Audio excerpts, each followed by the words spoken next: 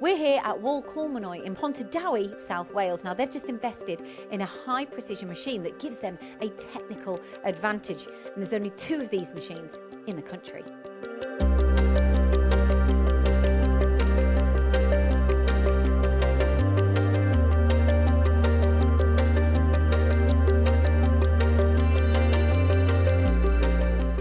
I'm Kevin O'Connor. I work within projects at Colmonoy. We're an engineering company that specialises in producing our own alloys from casting through to finished component. So within South Wales, we actually produce the alloys in our own foundry. We ship the alloys to a machine shop and eventually produce a finished component to high accuracy for our customers. So to maintain our accuracy on the EDM parts, we're finding our older machines beginning to struggle with age and maintenance costs. So I was tasked with going on the road and looking for potential new machines to not only do what we do now, but also increase our capacity and future-proof us going forward. I've had a long existing relationship with Colmonoy, probably going back 30 plus years, and really what happened was I received a phone call from the plant manager saying they were now looking for a new machine. Because of our relationship, he came to me first and said he knows me. What did I suggest? So I basically suggested Sodi-Tech for obvious reasons. He said, come in, tell me specifications. He told me what size machine he wanted. I said, well, that's a big machine. He then asked me about delivery because that was quite critical for him. So, well, actually, we've got a machine coming into stock. You could probably get delivered within 4 to 5 weeks, which blew him away completely, to be honest with you. It wasn't just the management who felt the effects of the ageing equipment, it was also affecting the staff on the workshop floor. Programming was taking too long,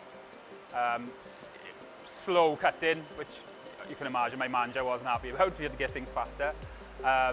Capacity of the machine, we needed to put bigger, better parts in the machine, which we couldn't do anymore. So we got invited to go to the facility in Warwick for a day before when they were trying to get us to buy the machine, kind of.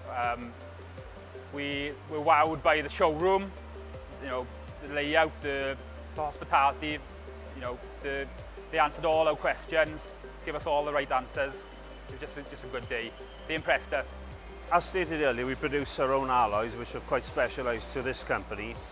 We needed to know that the machine on offer would be capable of cutting our materials.